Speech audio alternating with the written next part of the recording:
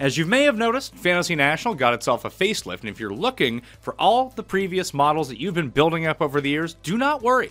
Just go under Manage Models, click on, and boom, they're all there. So you don't have to worry about that. They've just been hidden for the time being, so they don't bog down everything when you click underneath active model just to try to parse through the options. You can turn them all back on if you want to make sure that they're in that drop down menu. But the way that I've liked to do it is go through the tournaments a few at a time, have my general strokes gained. You can see I still have Pebble Beach turned on. Don't need that one right now, and I'll probably need Riviera coming up next week, so I can turn that one on, click off, and then boom.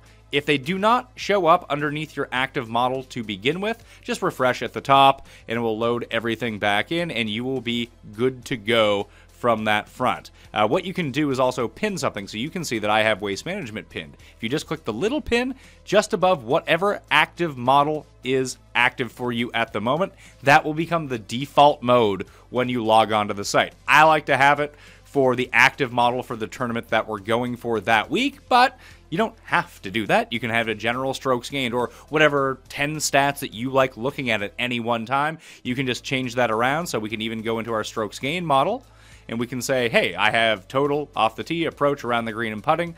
5 very simple things, but I can always go into edit model and mess around with it in there. It doesn't matter about the weightings, whatever it is that you want to do.